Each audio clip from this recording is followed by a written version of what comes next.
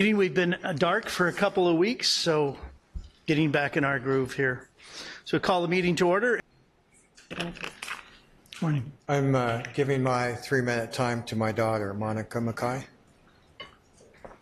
So would I, the mother. Good morning, Board of Supervisors, staff of the county. Thank you for the opportunity. Just for the record, you only get 3 minutes on public speaking. Okay. You can't give minutes on the general public speaking.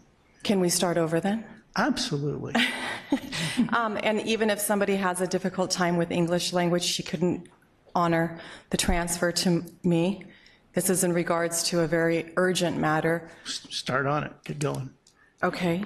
But it would be great if we can have the full 9 minutes. We're losing time here. You don't get full minutes. You get 3 minutes. Okay. And if we could start over, that would be awesome. I appreciate it. That works. Go ahead. 3 minutes. And on December in 2017, County Council Stacy Kiefer and court-appointed counsel Jack Osborne told the judge Karin that there was no emergency to remove Ryan Morris from his then conservator, Sean Spicer, even after he was found to be uncooperative with the investigator of the public guardian's office, refused to allow the investigator inside the residence or conduct her investigation, and found him not to be an appropriate conservator at all. And even after his caretaker and mother, Teresa Spicer, admitted to the public guardian's investigative reporter that she had slit her wrist in an attempt of suicide in front of Ryan because she was so depressed that Ryan was in her residence.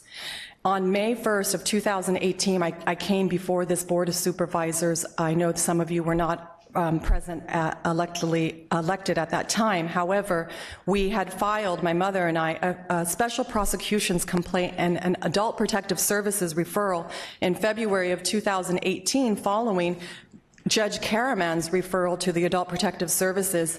And in the end of May, Judge Sunshine Sykes in Department 6 ordered an expert to investigate Ryan's capacity to marry where he should be placed. And she also ordered this expert, who came in December of 2018, to state that Ryan Morris did not have the capacity, mental capacity to marry and should be placed in a neutral setting.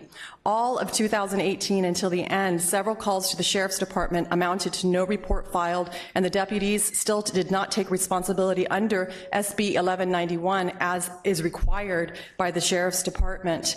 I want to mention that in April of 2019, Diane Ramirez, a 16-year-old dependent adult, while under the care of the Michelle Morris home, died and due to medical orders of a call that they called 911 after her condition was worsened.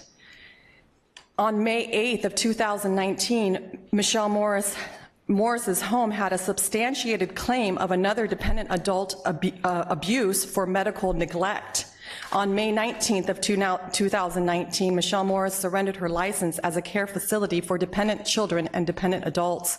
On May 17th, Judge Sunshine Sykes ruled after a multi-day trial for the removal of Sean Spicer's conservatorship and care of Ryan Morris after hearing testimony of numerous instances of abusive behavior, and removed him from his residence, placing him under the care and conservatorship of the Public Guardian's Office. Today, we are asking that this Board of Supervisors hold the county agencies accountable for the disabled community of dependent adults and children, including the DA's office and Sheriff's Department, for numerous reports filed, emails, investigations of the Special Prosecutions Report, which was filed spring of 2018. Had all of this. Okay. Did you fill out cards too? No. There's three names on one card. Okay, so you can continue speaking, or you can continue speaking. Her 3 minutes is up. Yeah, I can't. I can't continue speaking because she has all the notes there. Okay. And she has the full history of this entire case. That just entered a decision on just a couple of months ago. Okay. And that another, like she said, another adult that was under the care of Michelle Morris' house died, and that's been widely publicized in Riverside, Orange, and LA County. Right. But I don't have anything to add. And I know she has a lot of documents that she could give to all of you, you know, so you can follow up on this case, which is really a lack of responsibility on several different agencies in the county of Riverside as far as follow-up and investigating to try and prevent the tragedy that just happened a few months ago with this poor 16-year-old that was in the family home. Okay. But in any event, I appreciate And would your time. would you like to speak? If your name's on the card, you're welcome to. Oh, that's you. Oh, There's 4 items that we're requesting. She's the only one who's got time left to speak. I have a very heavy accent. I'm Italian, so I was thinking Okay. I give her all my information, I mean, my things to say to Monica. Okay. So just read Rita? So the documents that you folks have, you can leave them with the clerk of the board, and they will be distributed to all the members of the board. That's not a problem. So unless you have any additional requests to speak, Do I have a to couple use your more time? minutes? Do I have a couple more minutes? Yes, you have Okay. My roughly daughter's- 2 minutes. Pardon me? You have roughly 2 minutes. My daughter's asked me to read this outline, the Board of Supervisors to hold and the county agencies accountable to the disabled community of dependent adults and children, including the DA's office and Sheriff's Department for numerous reports filed, emails, and investigation of Special Prosecution's report filed spring of 2018. That's number 1. Number 2, replacement of prejudiced county counsel attorney Stacy Kafer with unbiased neutral attorney representing the public guardian's office rather than the huddling of the abusers. When she says huddling, she's talking about Stacy Kiefer, who's the attorney, has been she's supposed to be neutral, and yet she has been constantly at the court hearings with the defendant's attorneys. And basically what she did is, okay. Anyway, instruct the public guardian's office, who is currently the sole agency representing Ryan's best interest, to nullify the wedding where Ryan testified during trial and under oath during his deposition that he thought that a baptismal was being officiated, not a marriage, that he just wanted to be friends with Sean Spicer and not married to him. Provide Ryan with all, not 1 or 2, but appropriate therapies and services for victims of sexual and dependent adult abuses, as he is still repeating emotional trauma and fears instilled in him during the years of sexual, physical, emotional, and mental abuses with his identical twin brother and myself, identical abuses with his, in the family setting that he had with Michelle Morris, and that he could not see his identical twin brother or other family members. The thing I want to bring out is that, Karin, the public guardian's office had appointed a psychiatric investigation. That psychiatric investigation was redacted, and what was redacted was a portion that said that after interviewing my grandson, Ryan Moore, that he did not have the mental capacity to enter into a marriage, and that he was, and that directly gave the defendants the upper hand in the court case. And the judge never saw that because it was redacted by Stacy Kiefer, who is the counsel for the public guardian's office.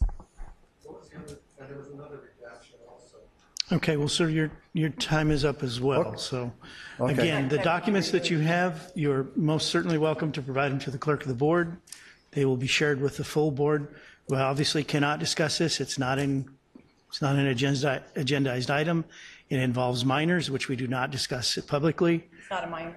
I thought you mentioned there was a minor there that was 16 years old. And so anyways, It's not on the agenda, we can't discuss it, but you can provide the documents to us. That minor is dead. Okay, all right. Thank you very much for your presentation. Do you have any other requests to Chair? speak? Our last speaker. A brief comment on that, just so that those in the audience and those watching know that this is in process of an investigation, so it's not that we're ignoring this and shining this on. It is being in the process now, so, and you've gotten a response, so I just want to make sure that those in the audience know that we're not just on our shoulders, it is being investigated. Thank you. Thank you. Okay. Edith Rogers. Thank you for this opportunity. I'm here after about 27 years. The first time I appeared before the board, the face has changed tremendously. We brought to your attention the discrimination and abuse by the Housing Authority for the County of Riverside. Then Ms. Melba Dunlap, she did order them to do some corrections. Well, the fallout from them getting involved has been terrible. We did get involved in an estate within the probate court in the County of Riverside before a Judge William Sullivan. Judge Sullivan was making rulings that were contrary to law, and we did file with the Commission on Judicial Performance.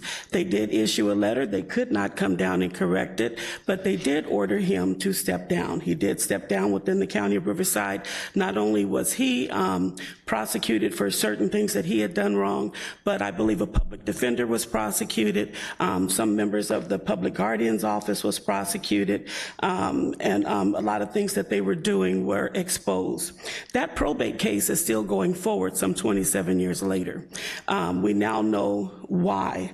There has been rare earth that has been discovered on our family's property, and needless to say, a number of people had their eyes set on taking the property from the family, as Judge Sullivan was doing, appointing himself as trustee, reallocating funds, money, and attorneys and the judges were stealing property from unsuspecting citizens and investing in it themselves.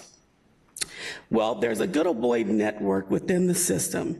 I don't believe I'm here by chance, especially since I heard the previous case, because they have set out retaliatory actions against myself for exposing and engaging in whistleblowing. There was a lot of misappropriation of county funds, a lot of different things that was going on, and even though they do appoint conservatorship, legal conservators over disabled adults and so forth, they network with these judges in getting the property from the people and their funds. It's a big money maker within the system. I would like for the county to at least assign someone to sit down and review everything that we have, because we have connected all the dots. The judges that's been, we were the ones who gave the information over that got Judge Sullivan removed. And so now we have Judge Thomas Karin, who is in Department 8. I thought he was an excellent judge, but we have found that his hands is in the pot as well. The attorneys involved is Brian Hartnell, David Hoorspool, Karin Hoorspool, Ralph Heckman, a number of other people, Melodie Scott, different names that my time is up. Your time is up. If you have documentation, please give it to the clerk of the board and then she can share it with us. If you have documentation, you can provide it to the clerk of the board. Don't know the answer to that yet. All right, thank you. Any other speakers? No. All right. Thank you all for addressing the board this morning.